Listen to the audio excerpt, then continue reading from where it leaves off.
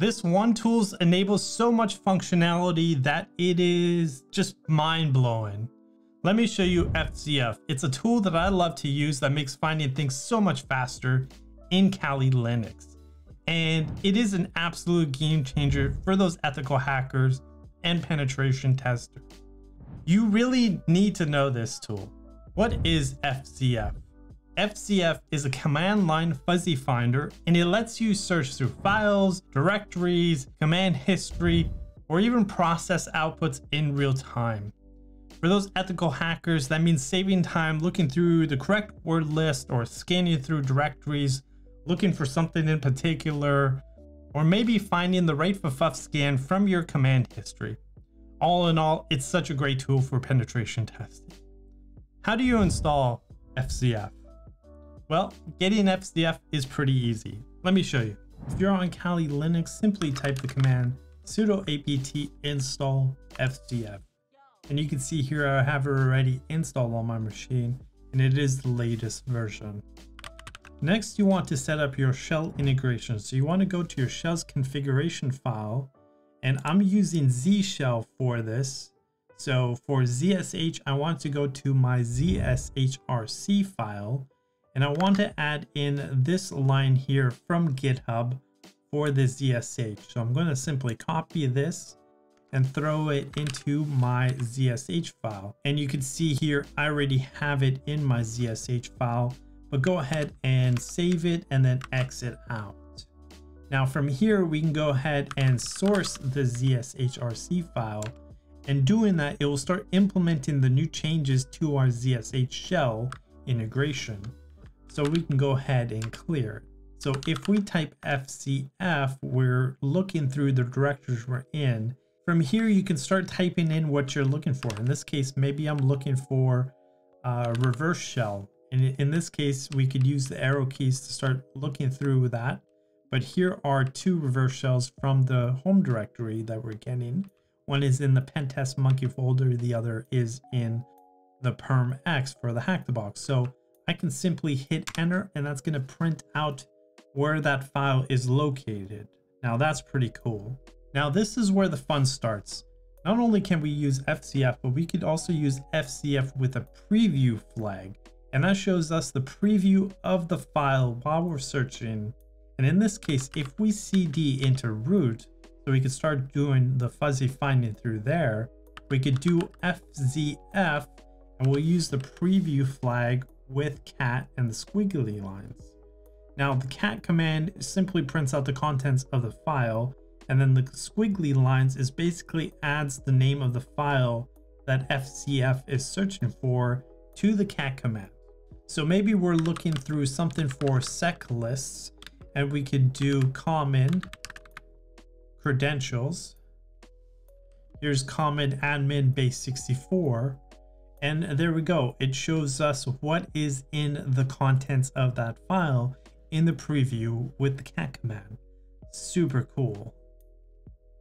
From there, we could do another thing. We could also, let's say, hit enter for that, and we can copy this file where this file is, and we can cat paste it in and actually use the fuzzy finding tool to actually look through this particular file as well. So let's say we're looking through for an admin user, and there we go, we got that. Isn't that awesome? Now let's spice the preview up with a little bit of splash of color by using batcat instead of cat and adding some color. We could do FZF preview, and instead of cat here, we'll do batcat, and then we'll add in the color always flag followed by the squiggly line for whatever the file FZF finds us. So let's go ahead and run that. And now maybe we're looking for like a PHP reverse shell. And here we go, we're getting a bunch of PHP reverse shells.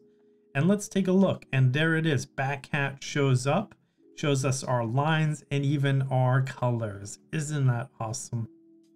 All right, something else that I like using this for is, remember when you have a command, maybe it's like a FFF scan that you ran before, but instead of scrolling up and down in your commands to look for it, let's do a history FCF. And let's take a look at all the commands that we have found. Isn't that awesome? Maybe it was a FFUF scan that we were looking for. And here we go, we're getting a bunch of different FFUF scans from our history. Or maybe it was a curl command we were looking for. Take a look at all that. That is awesome. Now by default, FCF has it actually bound to Control R. So at any time you can simply Control R and take a look at your history and see if you wanted to look for curl commands, FFUFs commands, or go buster commands. You can do a number of different searches through your history with FCF. That is awesome. All right, another cool thing we can do is use the default ** plus a tab, which launches the FZF for us.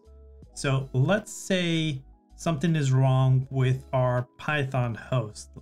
Let's do a Python 3 M HTTP server and host it. And I'm going to open up a new window. Let's say something's wrong with that host, or it's not responding and we need to kill it. So we can kill, and we could do * plus the tab, and that launches FCF for us. And from here, we can now start using the fuzzy finder through the kill command, which that's super cool. So let's say we're looking for that Python 3 M HTTP server, and there it is, the first one on the block. So we're going to go ahead and hit enter, and that throws our ID number in the kill command. So I can simply hit enter and kill that HTTP server. Super cool, super useful. Or maybe we need to CD into something and we just don't remember. So let's do this. We'll do a CD, and then we'll do home followed by the 2 stars and a tab, and that launches FCF in there. So let's say we're looking for hackthebox, or we're looking for dpix, because I did download dpix for the last video I did. And there we go. So we got the actual file for that, and I can hit enter, and now I'm in that directory. So super cool. And there we go, I can ls.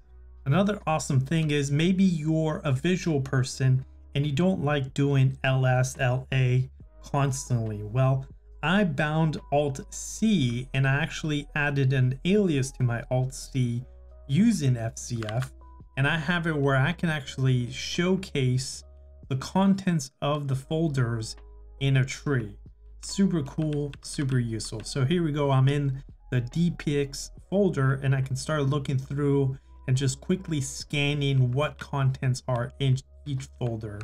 And I could also CD back into home, or maybe I want to CD into the hackthebox and hit Alt-C for that alias again.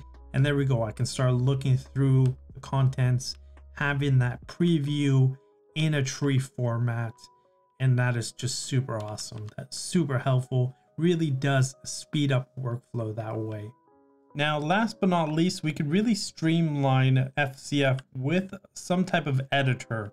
In this case, we could use Nano, Vim, NeoVim, so forth and so on. So let's go ahead and try that now.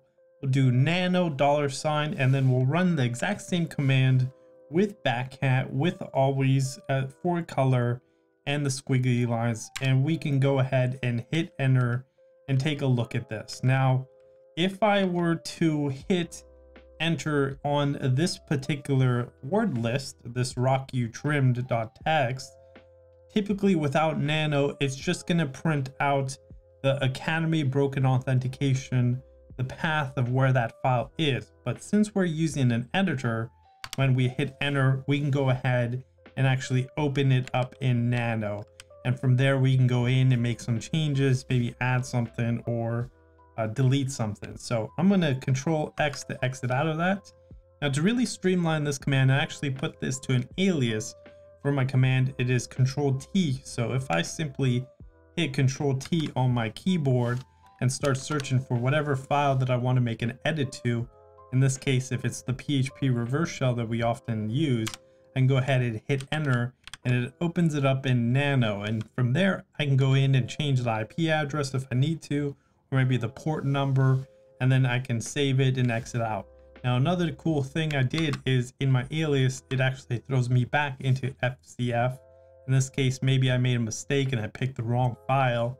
I can go in and check another file, maybe index.php file, or maybe it's a shell.php file. So I can really coolly navigate through these files and make changes that I need to, exit out of it. And when I need to, I can just escape out of that whole FCF command. So these are just a few cool ways to use FCF that I found for pen testing. You can really do a lot more with FCF. It's just an awesome tool all the way around. And if you have any questions or comments, feel free to throw them in the comment section below. And if you want to learn more about penetration testing, Kali Linux, or anything hacking related, then hit that like button, subscribe, and I'll see you guys in the next video.